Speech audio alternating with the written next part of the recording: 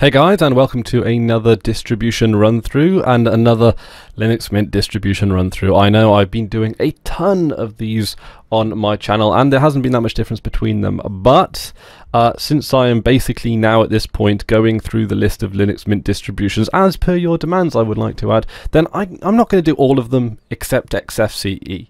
And the reason I'm not going to do all except Xfce is, first of all, Linus Torvalds actually uses Xfce as his primary desktop environment on, I believe it's a Fedora distribution, but I could be wrong on that one.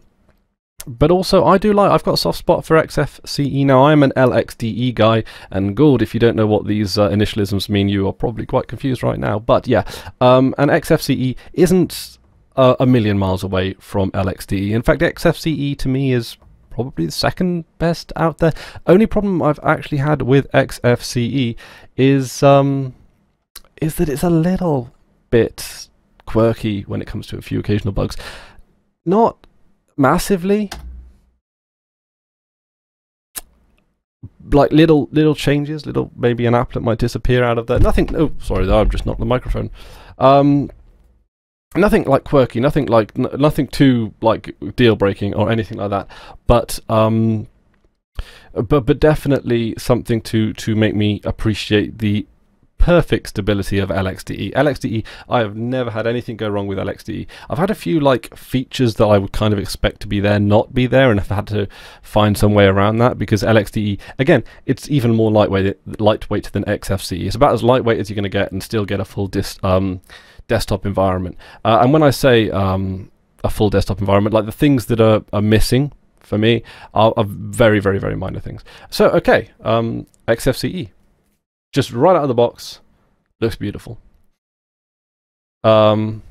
Xfce has traditionally not perhaps been the best looking desktop environment out there. That being said though, there are some eye candy options for those of you that are interested. But I think, and please feel free to correct me if I'm stereotyping here, that people who tend to use Xfce are perhaps a little more interested in usability than eye candy. Could be wrong there. And also, don't get me wrong, I appreciate eye candy as much as the next person when it comes to a distribution. I do like the semi-transparent effects or whatever, but they do sort of grate on me over time. But I do like the fact that people make efforts to put them in there, and I think that there is value in making an operating system look nice, especially again when it appeals to trying to make Linux in general, Linux-based operating systems. If you're going to make them mainstream, you are going to have to bring in eye candy, even if it's not something that I or other sort of OS enthusiasts might consider to be particularly important. Some people will consider it to be a deal breaker, maybe even not consciously. You go around asking everyone that uses their operating system how important is the actual look of an operating system. 99% of people will say not very at all. But when you bring in eye candy, you also bring this degree of polish and this atmosphere of professionalism, which I think is something that really does change how people look at a distribution. Okay, so Linux Mint Xfce, and like I say, it looks very clean. Comes with a panel. Xfce comes with a panel. Very Linux Mint style panel. You can stretch that right out if you wanted big panel. Big panel. I don't know. I don't like big panels. Don't like moving my mouse. I don't like my mouse to make longer journeys than it has to. Again, like I say, it might sound like a bit of an OCD point, but to me, efficiency is how long it takes you to get your program up and running. And if you have to move from mouse to keyboard, I consider that to be something of a fault because, again, it takes time, but it also breaks your flow of work. But that being said, I do like the option there that you can actually be able to search for some LibreOffice stuff. But also, I like, if you can stick with the mouse, which you can do, you can just go droop, droop, LibreOffice stuff, multimedia. Like the responsiveness on this one, actually. This is very quick, and I like the look of it. I won't lie, this is probably more preferable than Mate. I think Mate is just reinventing Xfce at this point. Just looking at this. If I'm wrong, let me know in the comment section below. But Xfce and Mate both, oh yeah, when I did ask in an earlier video what really was the difference in Cinnamon and Mate, and one of you guys said that there's actually quite a big difference in system resources. So I'll certainly, that's definitely a thing. But Mate or MATE or Mate, whatever they sort of call it, again, it's kind of just like sort of reinventing Xfce from what I can tell. But anyway, Okay, so without further ado, let's crack on with the install process.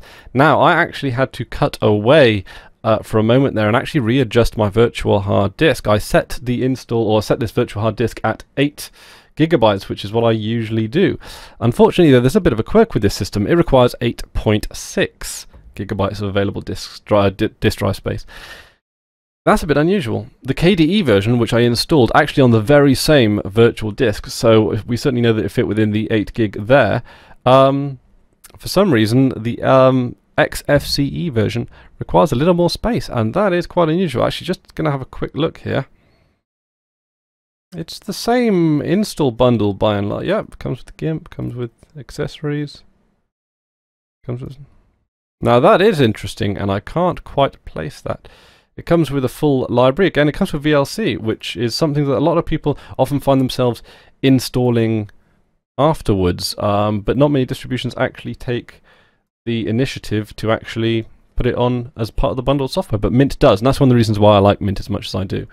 So this is the exact same install process as with the Cinnamon, the Mate versions. I think those are the only two. The KDE, of course, has its own install process, which is very similar, but just as user-friendly and just as straightforward, but it just, for some reason, has its own install process. Yep, so this is all same old, same old. I know it's a short password, log in automatically. Because, yeah, like you say, you usually associate Xfce with being more lightweight, more quicker with system resources and things like that. Maybe even a little less on the disk space as well. I mean, it might not be the first thing that you jump to with a lightweight distribution, but I think maybe that's because it's assumed or expected or whatever. But again, a little bit interesting there, a little bit interesting. Do you really need a Mate and an Xfce set of distributions? Probably not. I think this is probably... I think Xfce actually is a community-built one, so what we can sort of deduce from that is that we know that the community demands an Xfce spin, which came out a couple of days after the KDE spin as well. But again, I think with this Xfce, I don't think you really need Mate. I think they are so similar, so near identical, that and so similar on the amount of system resources that they use, I think you're really reinventing the wheel. I think you're sort of, you know, you're forking various projects and ending up with the same result, but with twice as amount of work you're putting in. I don't know. That's just a thought. Do you guys see a difference in Xfce to Mate? I call it Mate because that's how it's spelt in the UK. I know it's supposed to be pronounced Mate, but I'm not saying Mate. I'd rather just stick to using Xfce all my life if that's the alternative.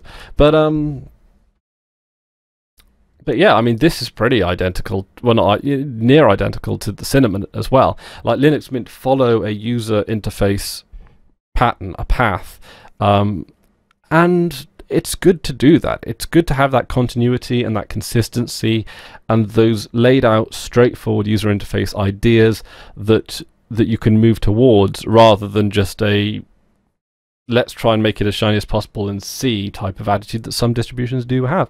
Or a lot of distributions, of course, they make the distributions for themselves.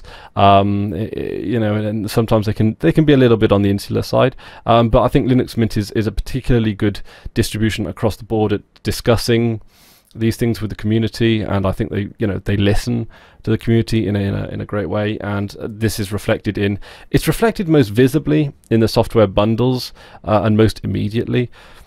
But Linux Mint has really not changed much over time. The GNOME 2 release is near identical to this release, and this release is near identical. There are some differences to the Cinnamon, the Mate, in terms of what it looks a little bit, but like, if you can use one, you can use the other, no matter how much or little you know about computers. Yeah, like I say, this consistency and continuity is something that Linux Mint developers clearly strive for, which kind of, I guess, makes me put it as a talking point that the KDE spin has its own install process. That is something that just breaks that continuity albeit fine. In a, you know, maybe it's an install process that uses the Qt libraries or whatever. You know, maybe there is like an under the hood reason why they've included. There's obviously a reason, but and I would imagine it's an under the hood reason. I can't imagine that KDE people would really care which way or the other. You know, I think the the decision might have come from something that uses existing Qt libraries that already come bundled, you know, or whatever. But yeah, definitely, like Xfce, mate, I'm starting to think that they're overlapping in a very serious way. This is, like, this panel is, for all intents and purposes, like the icons here on the right-hand side, Cinnamon and Mate there on the left. It's the same freaking panel, though, really. If we look at it, it's not, there's not much difference or special. The software bundle's pretty identical, and again, you know, I'm saying it like it's not a good thing. It is. It's a fantastic thing. It's something essential to bringing Linux Mint to the masses, to put some kind of grandiose political point to it. But yeah, like like if it's going to go mainstream, it's, you know, it's going to need solid UI, like a good solid idea of where the UI is heading, and the fact that the last 10 distributions of Linux Mint have been near identical, at least the last 10. I mean, you could even take it back as far as, goodness knows how far back you could take it, but it's, you know, like, it really hasn't changed that much. It's easy enough that anyone can just pick it up and run with it. And I think by and large the only criticism I ever really have with Linux Mint is that it just isn't deployable everywhere. It's not deployable on really quite sort of like 10-15-year-old machines. I think it's just a little bit too resource hungry for that. Not by much, and like I say, it's not a huge culprit. If you're installing it on a 5-year-old machine, that's fine. But like if you go down the 10-15, you have to really go with Ubuntu. And Ubuntu is, in my opinion, the perfect deployment for all incredibly lightweight requirements. And I recently made a Ubuntu deployment 1404 on a machine that was about 10 years old, and it originally ran XP, and it turned a virus-ridden, because my god, since they stopped supporting XP, my lord, the viruses, it basically turned a virus-riddled near brick into a the computer that it was 10 years ago. The computer in question was being used for the regular old Office-y, internet browser type stuff. It wasn't used for any kind of specific unusual purpose. And the person that wanted me to take a look at it was actually thinking about buying a new machine, spending about 600-700 quid on a brand new machine. Because I don't know, like, I guess like we have it in our heads now that we have to upgrade hardware every 10 years when we don't. Like, that machine can do the same thing that it did 10 years ago, the Office-y thing, you know, the Office-y type stuff. It's made from pretty damn good hardware. Like, if the hardware's lasted for 10 years minus a few replacements here and there, that's a good machine. Don't throw it out. Like, you know, whoever was putting that machine together knew what they were doing. So yeah, and the machine, by and large, that didn't even cost 600-700 quid when that machine was new. It wasn't top of the range when it was bought. And yeah, they were thinking about spending 600-700 quid just to upgrade to a Windows 7 machine that does exactly the same thing of what it did then. I said, fuck no. Just stick on Ubuntu, spend an afternoon getting to know how it works, and you won't need to spend that 600-700 quid. 600-700 quid in British pounds, that's about $1,300 US dollars. You know, that's a lot of money to save if you can just do it. And Ubuntu did. Ubuntu saved those folks the upgrade process, because they're like, you don't need, if you're not using multimedia, and if you're not using if you're not playing games and you're not using multimedia, you don't need a fast computer. That's like, you don't. You can use a second-hand 10-year-old computer, and that will do your job for you. Like, you know, we do have it in our heads that we have to spend hundreds upon hundreds upon hundreds of pounds on computers when we don't. A second-hand 100 quid computer, you know, will do the job that most people require out of their machines. But then again, it's the adverts, and it's, you know, it's the corporate nature of the proprietary software and hardware world as well. But there you go. And also, of course, not to mention that with XP and a machine that old, getting hardware to run on it, getting your wireless cards working on it, getting your printer working, getting your scanner working. That's a nightmare, right? A 10-year-old computer. Do you remember the hassle that we went through getting hardware working on those machines back then? Yeah, right. One deployment of a Ubuntu installation. And again, like I say, I know I'm doing a Linux run through at this point and talking about Ubuntu. The same thing would apply, like, you know, with Linux Mint, of course. They all run on the same base. But one deployment of Ubuntu, 2 hours later, up and running. 2 hour deployment. That machine doesn't need to be touched now for another at least 2 years.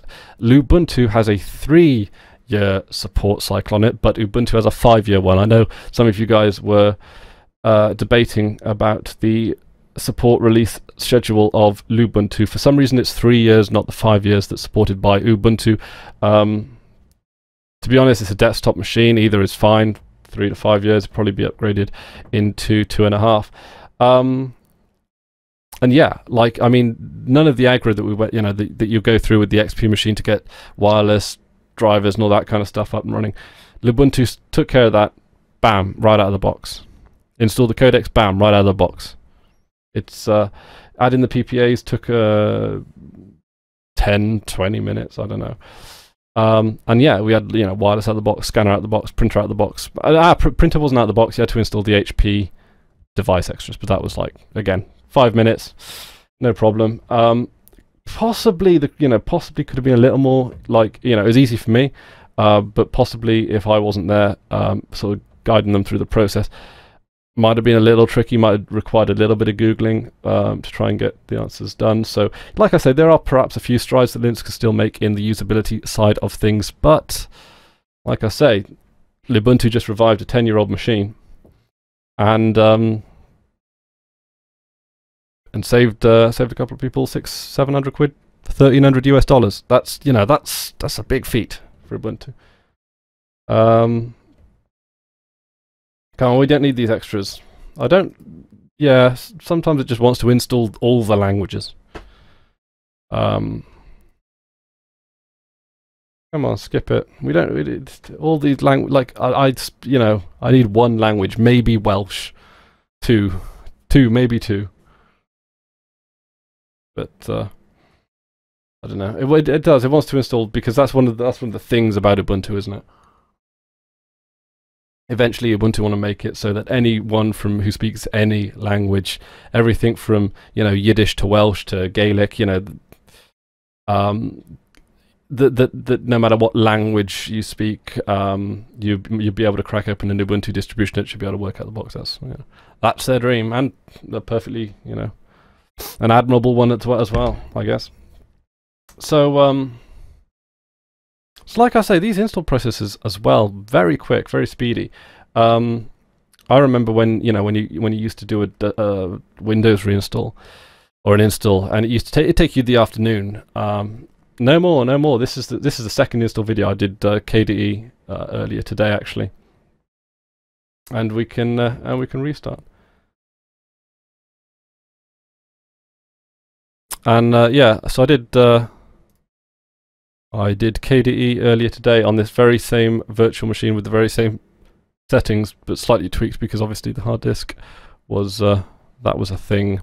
Okay, so as usual with these things, I actually have to physically remove the attachment here if I'm not mistaken.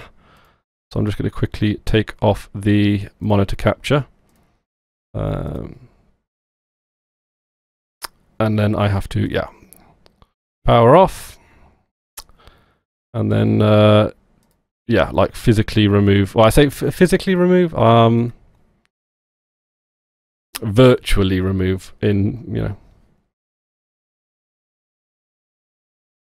and then yep, and then I can crack on the monitor capture again, and there we go. Just the quirks of running in a virtual machine. But like I say, again, no surprises. Like Linux Mint at this stage just couldn't faze me less. It does exactly what you want it to do straight out of the box every single time, no exceptions. It focuses on stability, a common UI that we have come to know over the last couple of decades and become very, very comfortable with, and it doesn't want to challenge that, because the operating systems shouldn't challenge that. They shouldn't have to find something new to pull out the bag and sell you every couple of years. It should be able to just work and work out of the box, and that's what Linux Mint does, and that's what Linux Mint does very, very, very, very well. They do it so well that they have many, many distributions that do the exact same thing very, very well. They do this very, very well. They can, you know, they can just do this. You know, they've proven that it's not sort of, you know, particularly, you know, it's not rocket science to actually make a distribution that people find easy to use and straightforward to use, and to apply that user interface across various other desktop environments as well. So you've got an IRC chat room if you need help from the community, you've got forums if you need help from the community, tutorials if you need help from the community, you've got a software manager, you've got an ideas pool, because they do listen to what people have to say. That's why the software bundle is so natural.